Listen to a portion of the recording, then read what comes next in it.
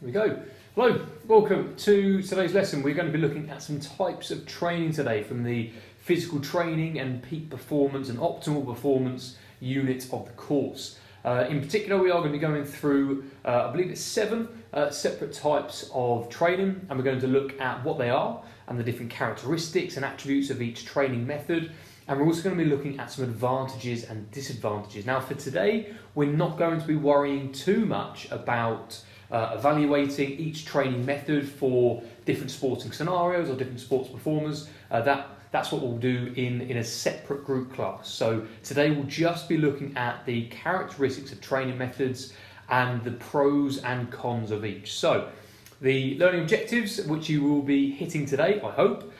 All of you will know the characteristics of different types of training, and then most of us should understand the advantages and disadvantages which the performers and the coaches will have to consider and weigh up when designing their training plan. So to kick it off, we are going to look at circuit training.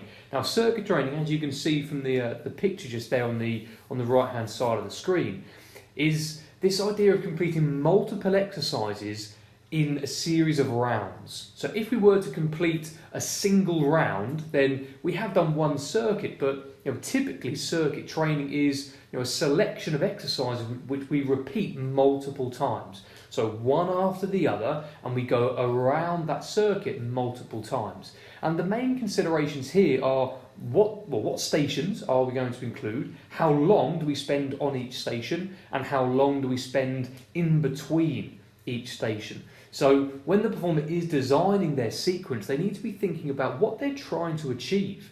Now, what sport or activity are they training for?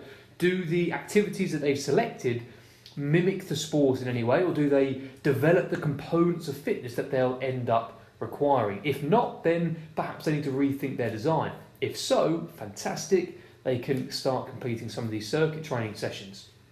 Now, we have mentioned there about the rest, we definitely mentioned about the goals there, whether or not it matches up with the person's sport, but we also need to work out how much resting time and working time we're spending on each station and in between each station, because playing around with those can determine the intensity at which the person is training.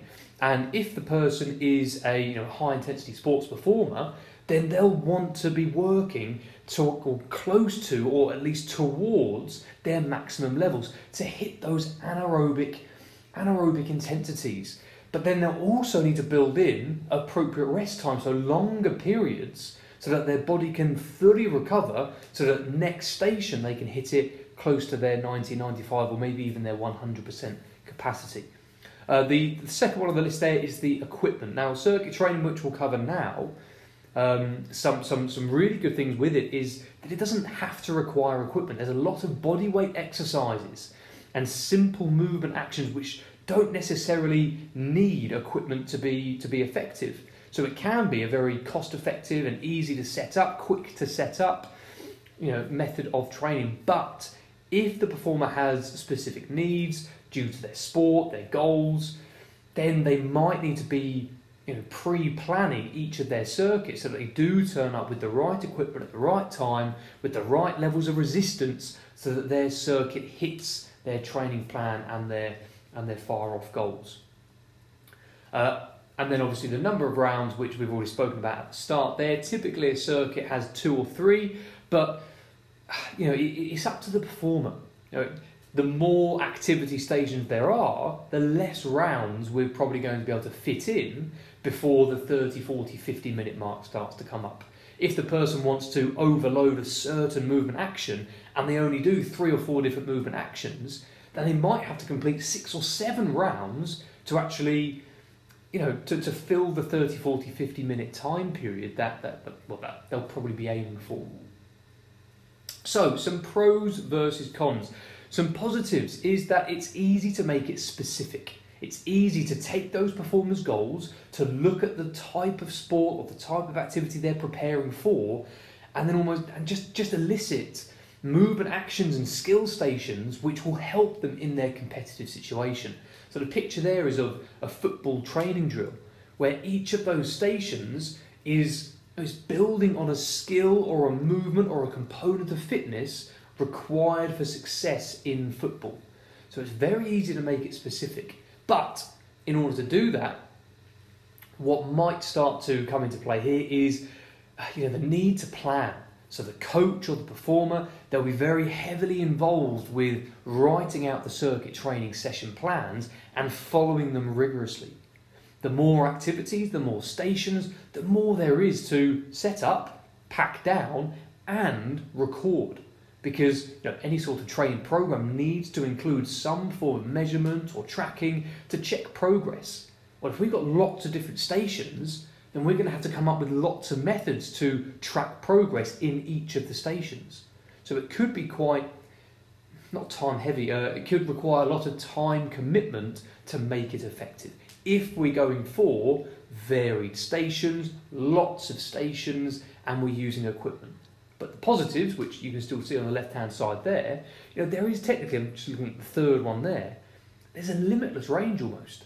We could make so many different circuits for free.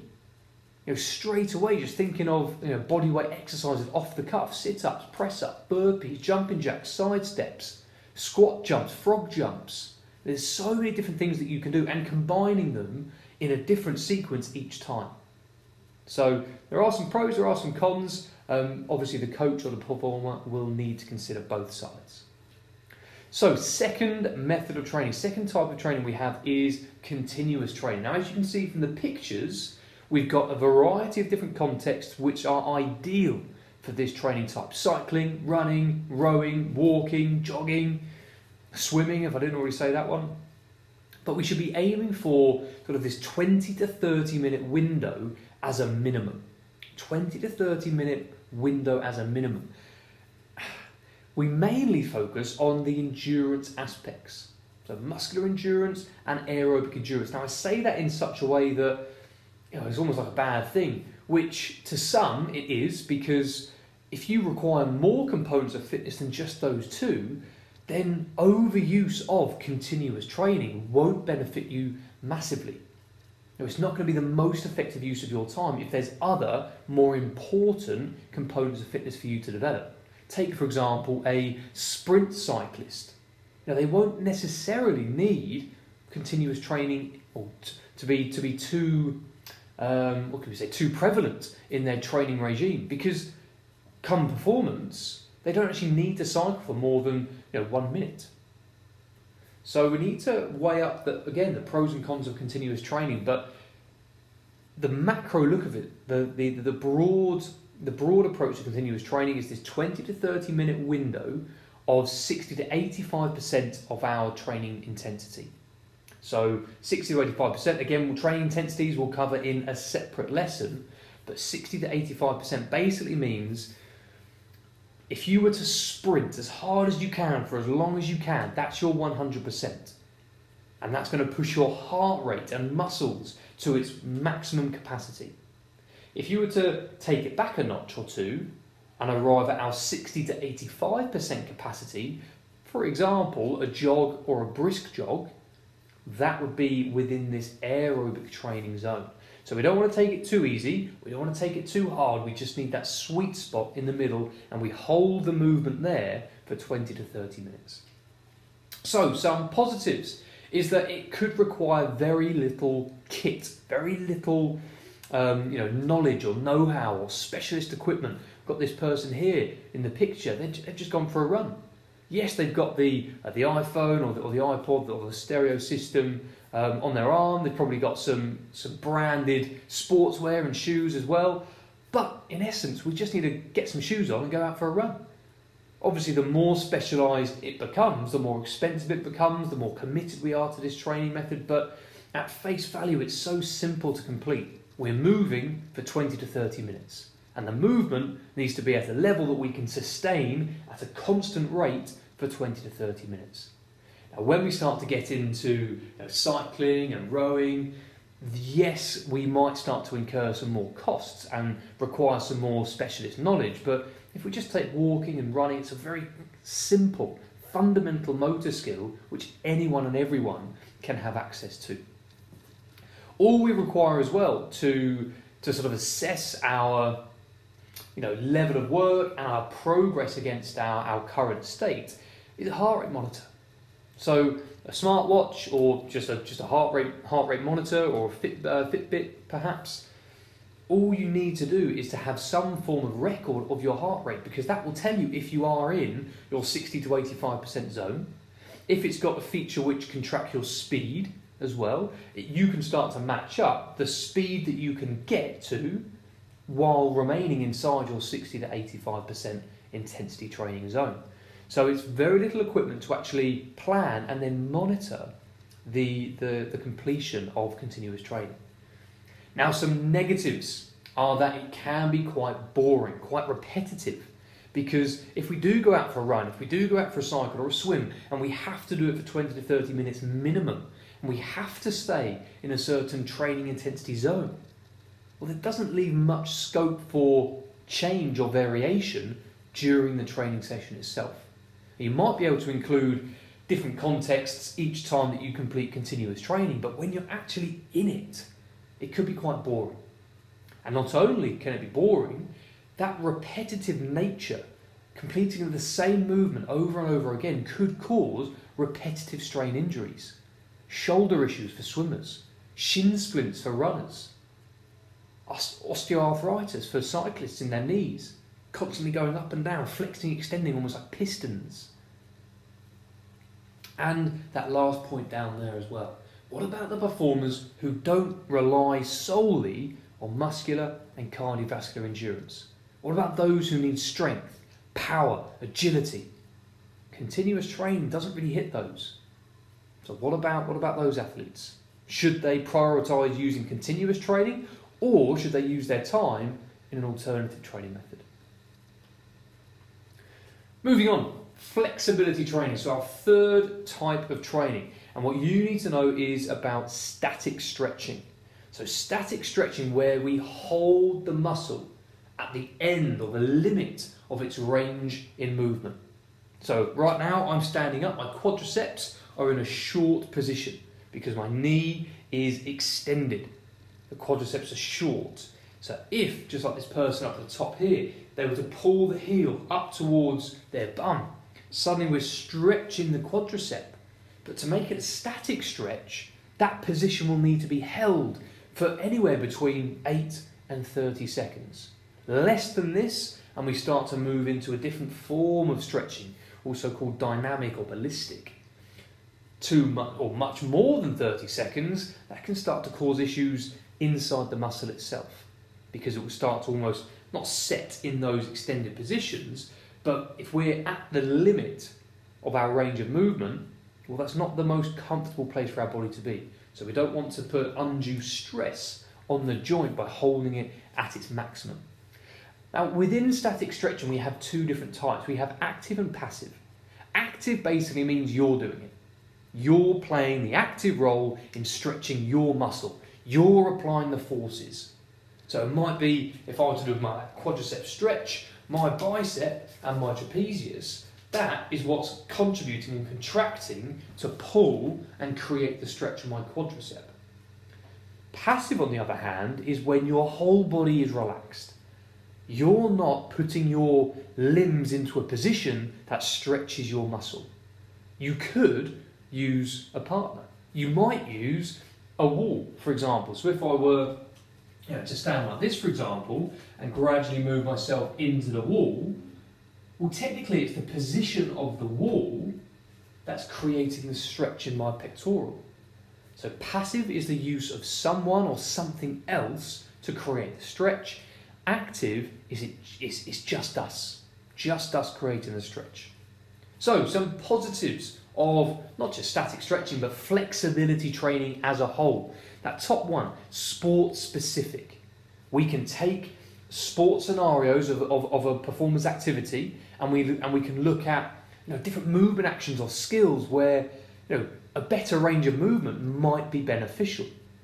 So, for example, in hockey, someone who's got better range of movement in their hips or lower back, in their hamstrings, they can get lower down towards the ground while maintaining a more upright position. so they can see more of the pitch and the opponents while being close to the ground, ready to block the ball. Second point, cheap and accessible. Now that person there, yes, they've got a mat underneath, they don't need a mat. Right, there you go, I've just done a stretch. Didn't require anything apart from a tiny bit of knowledge. Which sort of goes down to that last point there, really. It's quite a simple way to reduce risk of injury. It doesn't require any fancy equipment or a change of rules or regulations. A person can train their flexibility to train their body to be able to achieve a wider range of positions safely, comfortably. Think about it in a contact sport such as rugby or American football, where there might be some contact and that person's body is forcibly manipulated into a new shape. Well, if the muscles are used to being moved through a wider range of motion, then that impact won't put undue strain or a stretch onto that muscle. So it can help prevent or it can lower that risk of injury. Negatives. It could be viewed as time consuming. Potentially not time consuming, but that second point more so, is it a waste of time? Is it a less effective use of time? For a strength athlete or a power athlete, who doesn't really require too much range of motion, for example, squats or Olympic lifting, could they be using their time in training better? Developing components of fitness that make a bigger impact on their overall success. And then that third one there. I said earlier how you might need a little bit of know-how to do a quadricep stretch, but when we start to get into more elaborate flexibility training, different forms of flexibility training, using resistance, perhaps we're using movement now, and it could be that you're the partner helping someone stretch passively. Well, what if we get something wrong and we do overstretch or strain a muscle? That injury could put this person or the performer out of action for the next week or so. So we do have to approach flexibility training sensibly. Weight training. So first of all, what is weight training? Well, it's when we are moving against gravity. We're lifting something up or we're overcoming a resistance, which typically is being held down by gravity. Now we do have the option of resistance bands, where it's the elasticity of something which could be creating the resistance, but largely it's to do with gravity. So as you can see from that picture, these people are lifting a mass upwards into the air, which gravity is trying to pull back down. If we were to use a cable machine, another type of resistance training or weight training, that cable, which might run through a pulley system, is connected to a block of weight or mass which gravity is putting down. Now the pulley systems are there to help us target different muscles and different movements, because let's say we take the tricep push down, you might be thinking, well, how is that working against gravity if I move my arms down towards the ground? Well, because of the cable running through the pulley, which connects to the weight which is in the rack in front of me, as I push down, that weight is being lifted up against gravity. Now, I've put there in the sort of that non-bolded section, free weight training is different. I've just spoken there about cables and how we've got pulley systems and racks and the weights being moved up and down in a certain direction. Free weight training is a little bit more dangerous, but also more beneficial. Why? Because it's multi-directional. These people here in this picture, yes, they're creating the movement of a shoulder press, but if they get alignment slightly wrong, which as they're lifting they will, even if it's just by a millimetre or two at a time, that slight forward or backwards motion of the weight is going to change the alignment of their body, and their stabilising muscles are going to have to engage, while the main muscles causing the movement, their shoulders, their deltoids, they produce the main movement, but lots of others are getting involved and contracting and relaxing to help stabilise the body and keep it on course as that weight tries to fall and move in lots of directions at the same time.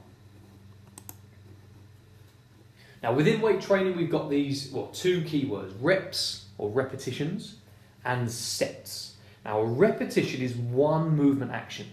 So in this picture, as they go from shoulder, up, down, that's one complete movement action. We've got up, down. Okay, so if we were to look at it anatomically, we've got abduction, adduction. So we've got one complete movement action is one repetition. Now we can choose how many repetitions we string together in a row. That number, or however many we do choose to string together in a sequence, that's a set. So we've got a number of repetitions making up a set. Now we can decide, or we probably will decide if we're weight training effectively, to do a multiple sets. So we could do 3 to 5 blocks or sets of 10 repetitions. So let's say we go maximum 5 sets of 10 reps in each, block of 10, rest, block of 10, rest, block of 10, rest, block of 10, rest, block of 10. 50 total repetitions split up into 5 separate sets. Now what can determine how we split up our movement, whether or not we use low reps or high reps, few sets or many sets? Well, that's determined by the intensity. And in order to determine intensity, we have to think, well, what am I trying to achieve through weight training? What is it about my sport or goal or activity choice? How do I have to perform in that? Do I need explosive strength? Do I need to be able to contract a muscle multiple times in a row without getting tired? Endurance. Or do I need to produce large movements over and over again as quickly as I can? Dynamic strength. Once we've got that information, we can start to manipulate what repetitions we choose to do, what sets we choose to do, how heavy we decide to lift. There's no right answer. Only right for what. So we can manipulate the intensity, and it's based on our 1 rep max. That's what that means down at the bottom there, 1 RM, our 1 repetition max. So for these people in the picture, they would have a number where they could, with correct form and safe form, they could complete 1 repetition of that movement action. If they tried again, they'd fail. They'd be too tired. So that weight that they could lift 1 time, 1 repetition, that's their 1 rep max. So we can then start to decide what percentage of that we decide to move, and depending on that, will determine whether we do strength endurance, explosive power, or dynamic strength.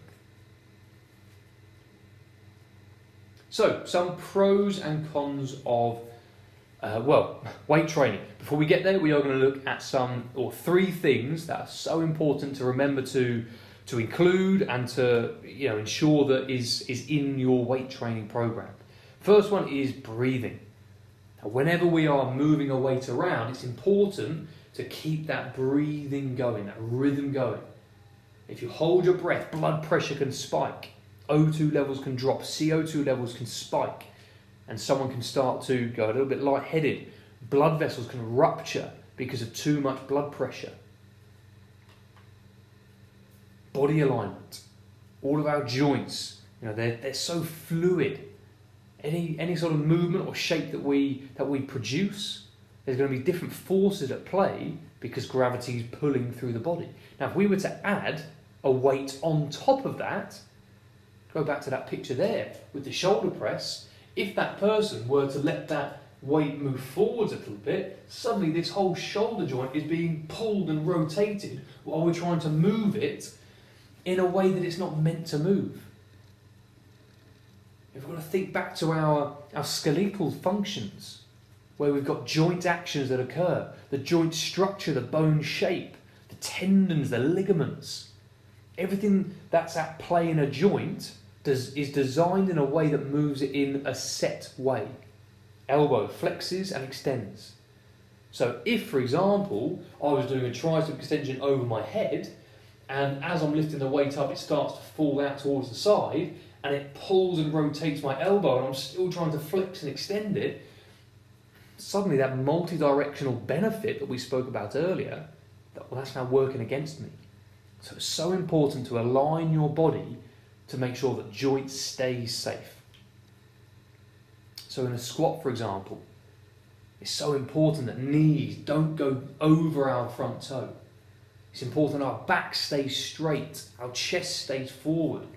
We don't go too far onto our toes. We apply force through our heels. If we can do that, then our skeleton and joints will stay safe.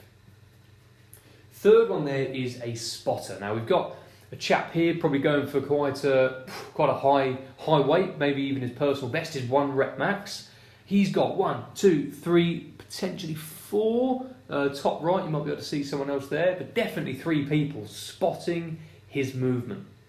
Person behind him, he's there in case this person starts to fall forward. The spotter can help bring him back up. The people on the sides, they're there to help add some extra force onto the weight on his way up or down, depending on if he gets fatigued early or late. But they're there to add some extra force to help with the line that the weight will move in. Because without those 3 people there, if something went wrong, that's a lot of weight coming down on that person, which could cause death. So, some pros and cons. I'm going to start with the bottom one. That ties in quite nicely with the picture. Because it's very numerical, we're using numbers, weights, reps, sets, intensities, percentages. It's very good to track. It's very easy to, not in real life, it's not easy to progressively overload, but to plan overload, to plan progression. It's very easy to add a certain percent every few days or every few weeks, so it's easy to control. There's also a lot of different movement actions, so we can use different pieces of equipment at different weights, at different intensities, which can help with variation, and it can avoid that tedium setting in. And that top one, we can make it specific, sport specific. We take the activity, common situations that occur in their sport.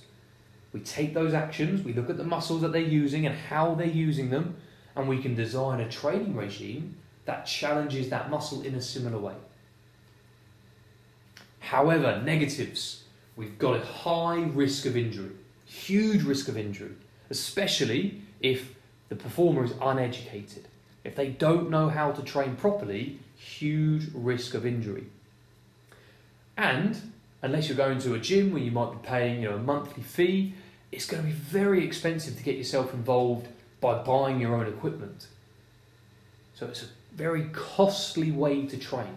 It's not as cheap as buying a pair of trainers once and then going out for continuous training time and time again. Weight training costs money, because if we're moving weights and there's a high risk of injury, there's going to be a lot of cost involved with making sure things are safe. Okay, next. We've had continuous. Let me go back through them. What have we had so far? We've had circuit. That was our first one. We've had continuous. We've had flexibility. We've had weight training. Now we have plyometric training. So what is plyometric training? So from the picture itself, if we start there, it's a lot of jumping, hopping, bounding. Why? Well, it comes down to the points in this page here. And it's that 1, 2, 3, 4, 5th point down. That's the key thing that you need to remember from this training method. It's an eccentric stretch or an eccentric contraction. Okay, eccentric, concentric. Eccentric means elongate, where a muscle gets longer. Concentric means when a muscle gets shorter. So plyometric training is the combination of an eccentric stretch of a muscle followed rapidly by a concentric contraction. So if you think about hopping, or we'll say bound, or no, we'll go for it like a box jump or a squat jump. So if you were to jump down from a box into a squat position, then your hamstrings are going to be stretching up towards your glutes. Your quadriceps on top are going to be stretching. Your gastrocnemius in your calf is going to be stretching.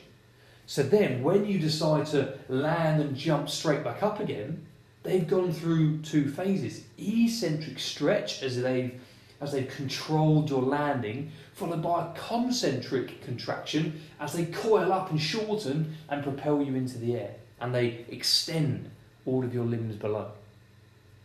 Now over time, this can train the muscle to contract faster and harder, because we can use the elastic property of the muscle, that stretch, rebound. Stretch, rebound.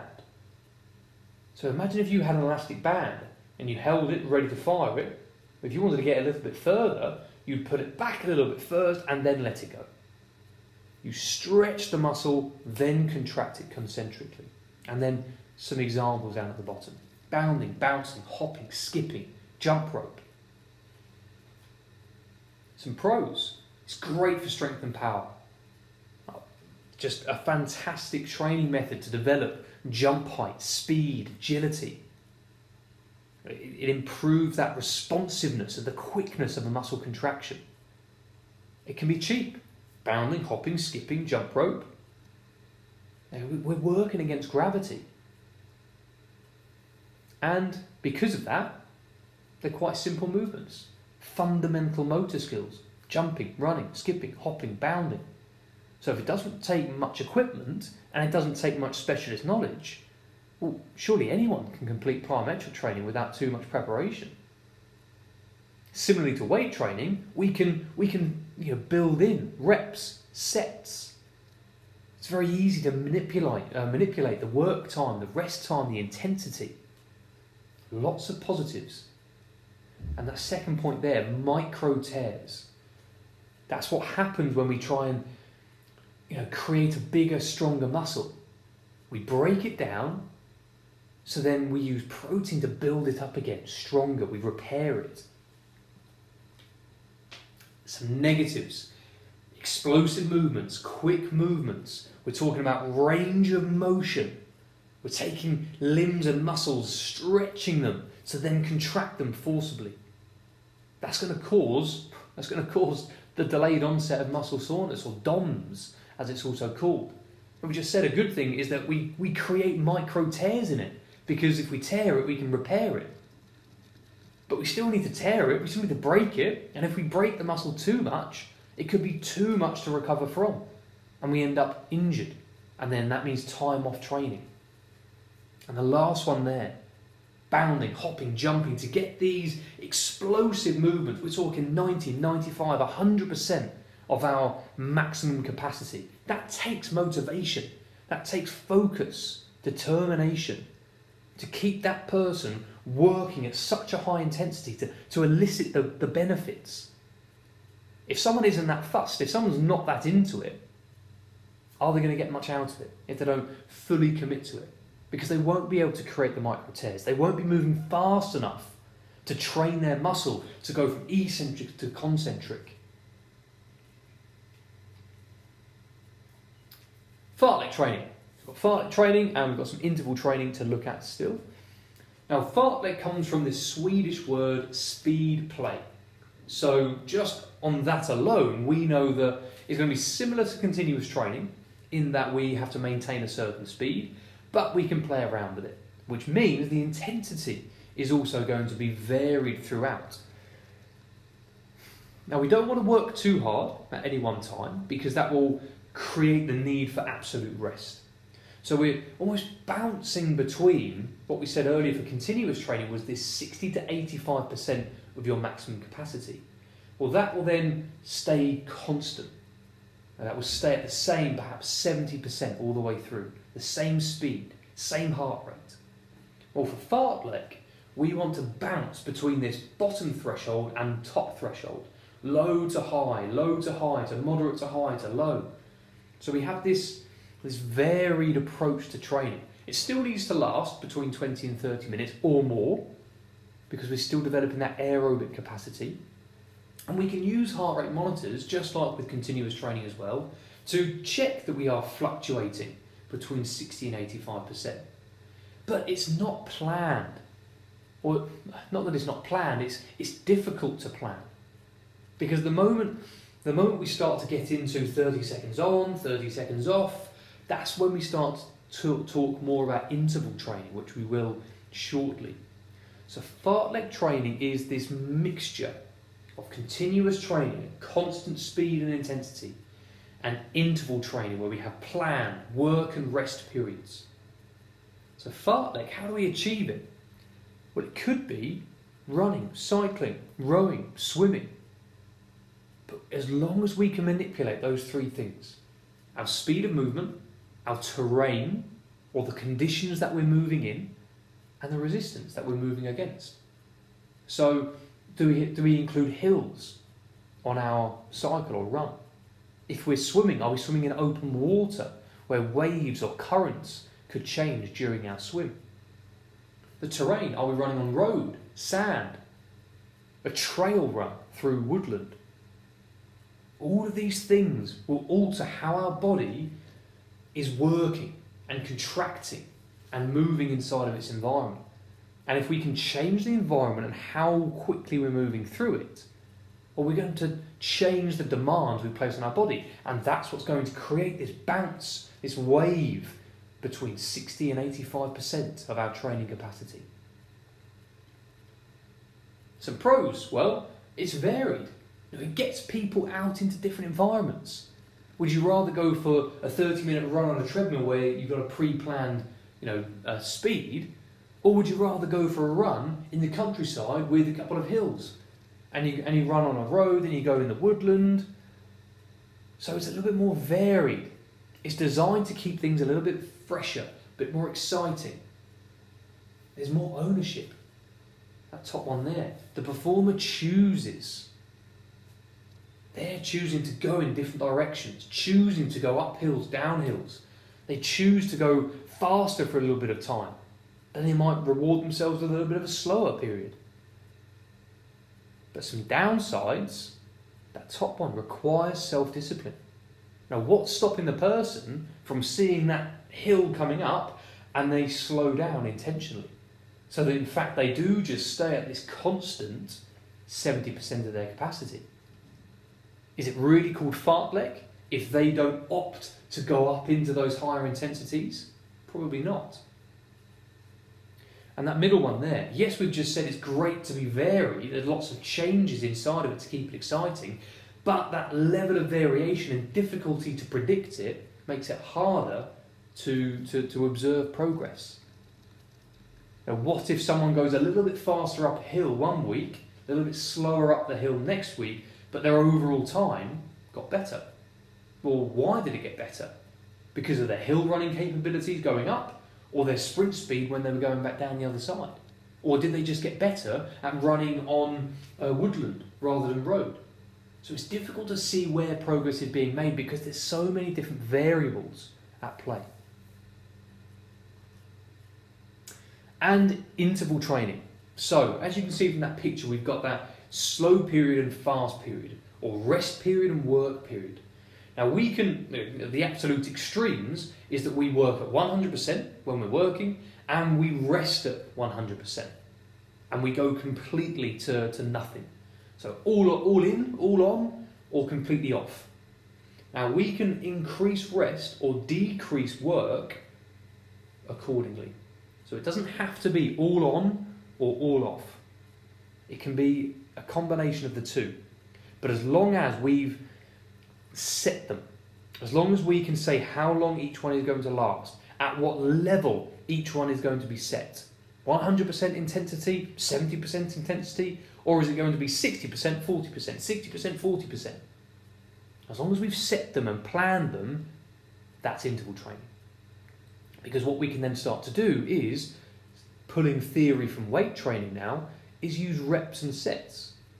How many repetitions of work, rest, work, rest, work, rest are you going to complete in a row? How many to make up the set? How many of those working sets are you going to produce?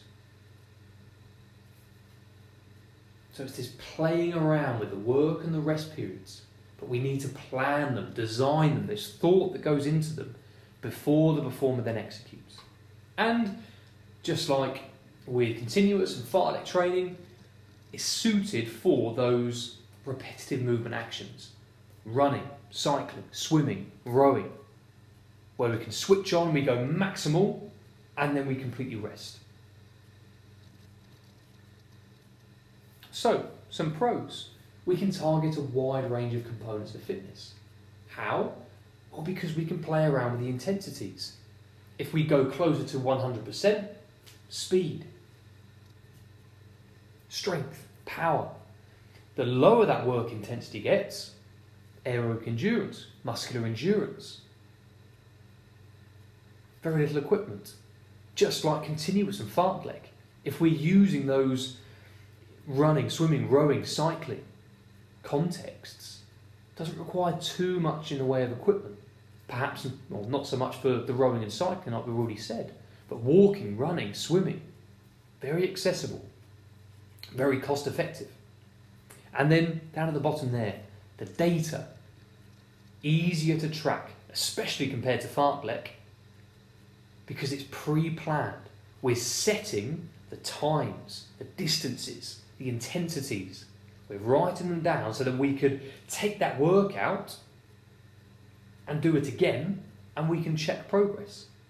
So it's quite easy to see the progress and then make it harder to add in that progressive overload. The downside of those is that top one there. It requires extensive planning. It requires a lot of thought. It requires a lot of preparation. And to track and to log performance over and over again, that takes a lot of discipline. Fartlek, grab your shoes, grab your bike, go out. If you're feeling motivated, work a little bit harder. If you're not feeling motivated, work a little bit easier. We're not going to assess progress because it's too hard to do.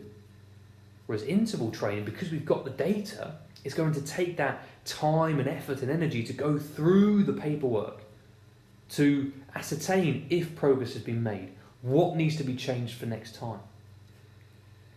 And then that last point there, especially if we are focusing on strength, speed, agility, things like that, and we're working above that 85% towards that 100% intensity, it takes a lot of drive and motivation to reach there. So if we haven't got a motivated performer, they're less likely to achieve that higher training intensity zone, and they're not going to get those benefits which the training session is designed for. And if the training session doesn't get the benefits, or it doesn't make the progress that it's designed for, can we really say it's an effective training method? Probably not for this person.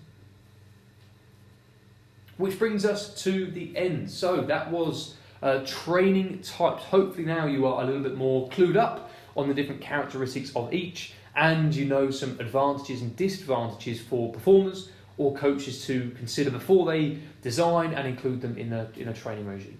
So either underneath this video or in the portal, wherever you're tuning in to watch this group class, access the worksheets and the templates for you to use to really secure your knowledge now, to get those key points written down, to go back through this PowerPoint to really nail down all of the information that we've discussed today. So I hope that was of help. If you are interested in knowing more about where to find these lessons or the resource sheets that go with it, or other videos and revision like this, head over to thepetutor.com, where we've got one-to-one, group classes, resources, YouTube channel, all sorts going on. But yeah, thepetutor.com is where to go. So I hope that was good, great to deliver it, and yeah, hope to see you again soon. Bye for now.